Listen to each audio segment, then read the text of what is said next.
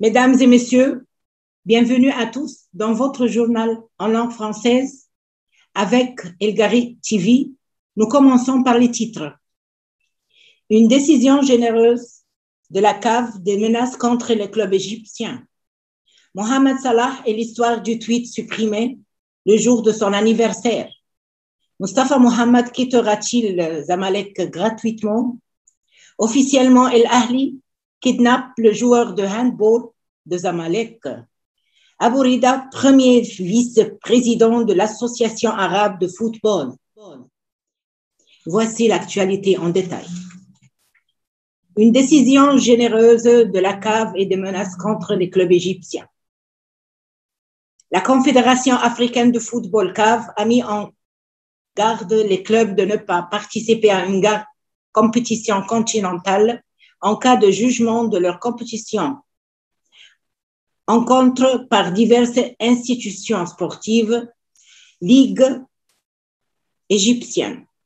Un avertissement a été envoyé aux fédérations locales de n'accorder aucune licence à aucun club pour participer à ces championnats continentaux pour la saison 2021-2022 en cas de jugement contre les clubs par une quelconque institution sportive.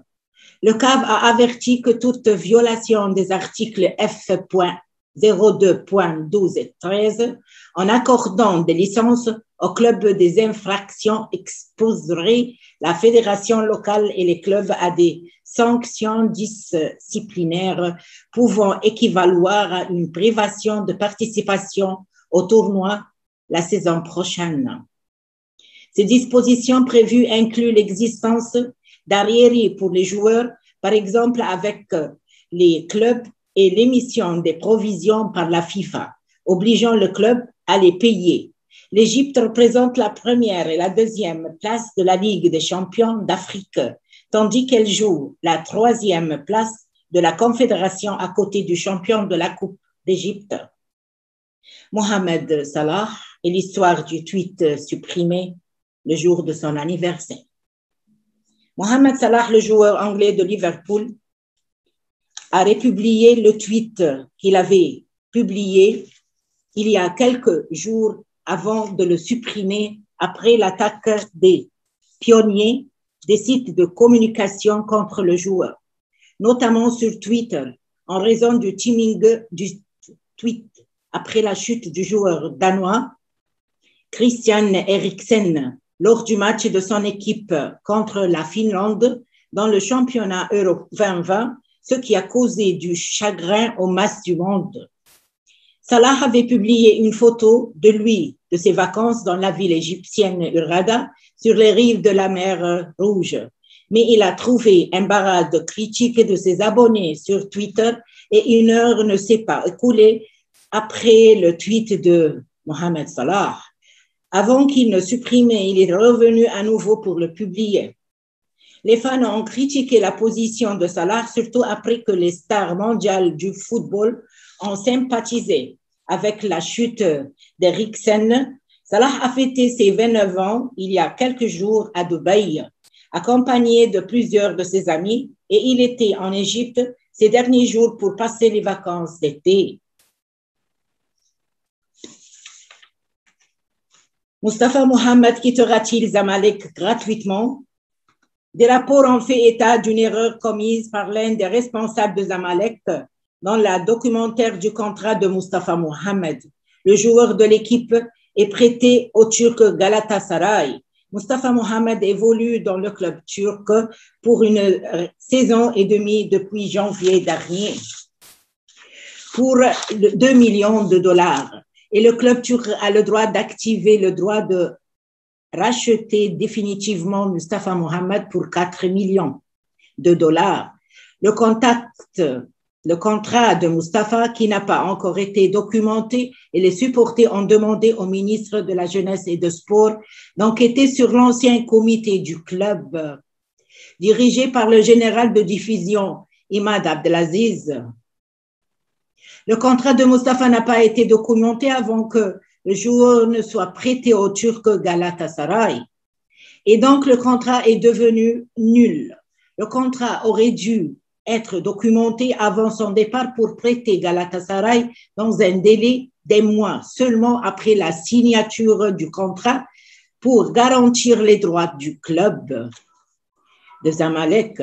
Et au lieu de documenter le contrat, le capitaine Ibrahim Abdallah, un ancien membre de la direction de Zamalek, comité l'a ramené chez lui au cours de ce mois. Le contrat est donc devenu nul. Nous demandons au docteur Ashraf Sobhi de transférer les malfaiteurs de la précédente commission de l'administration Zamalek pour enquêter millions d'euros dans le dossier de Razak CC. Et tout cela est dû à la négligence. Officiellement, l'Ahli kidnappe le joueur de handball de Zamalek. Le club Al-Ahli a annoncé le retour du joueur Mustafa Khalil des rangs de Zamalek pour soutenir l'équipe rouge de handball du club à partir de la saison prochaine. Raouf Abdelkader, directeur général des activités sportives à Al-Ahli, a déclaré que Khalil avait signé le contrat pour rejoindre le club pour les 4 prochaines saisons. Il a ajouté dans les communiqués de presse que Khalil est un joueur distingué et possède de grandes capacités et techniques et physiques. En plus d'être l'un des fils du club, en plus de la confiance du staff technique dirigé par Tarek Mahrous et ses capacités.